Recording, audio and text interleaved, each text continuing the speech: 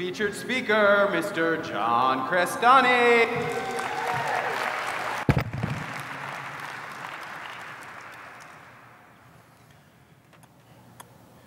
Or what? That's what he said to me. Or what? So here I am, a up-and-coming young whippersnapper in a Los Angeles ad agency, and my boss was basically Harvey Weinstein, but fatter, sweatier, and greedier. And I'm preparing to have a meeting with him.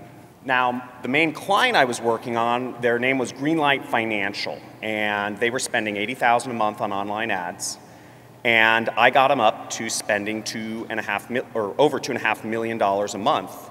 And the only reason they weren't spending more was because they physically didn't have the staff to handle all the new business. And the agency I worked for was making an additional $250,000 a month in profits based on the work I did.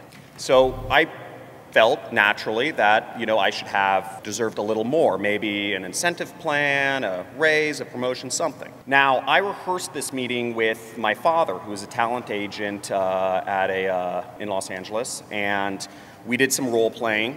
We went back and forth, covered, different questions that may come up, different objections, and, I walked in my boss's office to the meeting.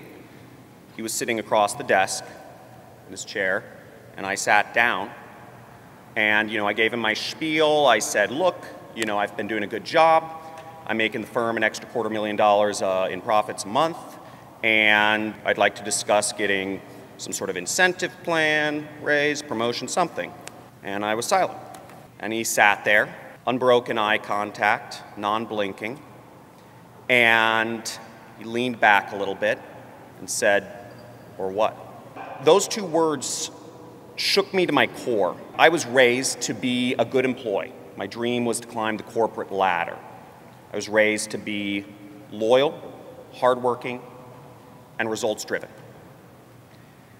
And here I am staring at, or what?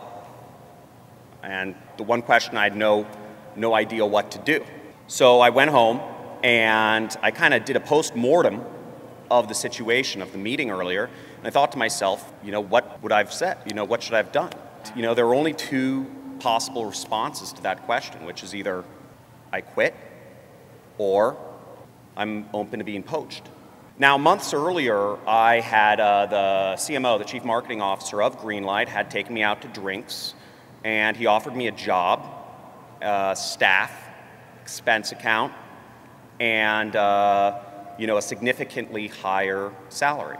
And relying on my grandfather's wisdom, which is you leave with who took you to the dance, I politely said, no, thank you. Another company had tried to poach me as well. Same situation, but also they offered me, stock options in the company as well as one of those new Teslas, if I said yes on the spot. To a 24-year-old kid, that's a pretty appealing offer. But I, once again, relied on my grandfather's wisdom and politely said, no, thank you.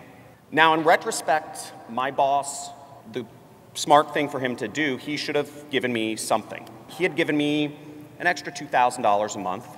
I would have been perfectly happy, and I would have, still been probably in my suit and my pants, working my ad agency job, been climbing the corporate ladder. And I don't know if you've ever felt this way before, but where you have a dream, yet you can't seem to get there no matter what you do. You feel trapped, boxed in. That's how I felt. And sitting in my apartment that night, I had a realization that the corporate ladder, corporate life, being an employee, wasn't for me. And I had to become an entrepreneur. Amongst other things, I've taught over 20,000 people how to kick the corporate ladder, work for themselves, be entrepreneurs, basically running their own ad agencies on Google, Facebook, YouTube. And ironically, I owe it all to the Harvey Weinstein doppelganger because he opened my eyes and made me see the corporate dream, the American dream, is a myth. Or what? Or what? Or else I'll do it myself. And you can too. Yeah! John Crestani! Yeah! All right! Fantastic! It's worth it to buy John's program because you can double, triple, even quadruple your money in a very short amount of time. I didn't really believe it at first, but then I did more research and did it myself, and you know, it worked. I've been with John's program for a few years now. I remember when I first started out, making my first like $100 was a big deal. But you know, I've stuck with John's program and you know, changed my life completely.